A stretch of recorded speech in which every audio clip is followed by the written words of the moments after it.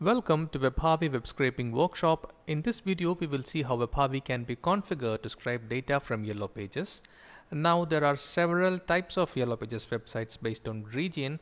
In this video, we are focusing on Yellow Pages US website. So first, let's load the page which contains the data which we need to extract. So let's perform a search.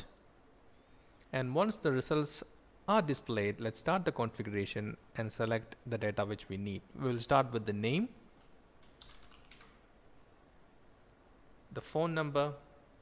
You can see that WebHarvy automatically identifies subsequent listings on the same page automatically. And let's get the address.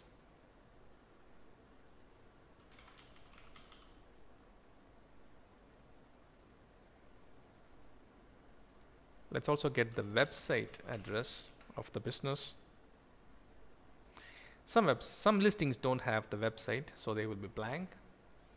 And now let's scroll down the page and select the next page link so that WebHarvy can automatically load and scrape data from multiple listings. So set as next page link by clicking the next page button. Let's stop the configuration, and now we start the mining, and this is where WebHarvy actually mines the data from multiple pages. And once mining is finished, you can save the mined data to a file or database. So you can see that WebHarvy is pulling the data from the starting page. It will repeat this step for multiple pages of listings.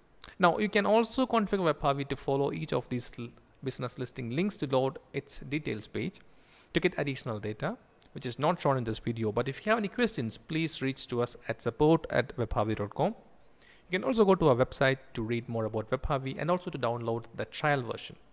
So we hope you find this video useful. Thank you.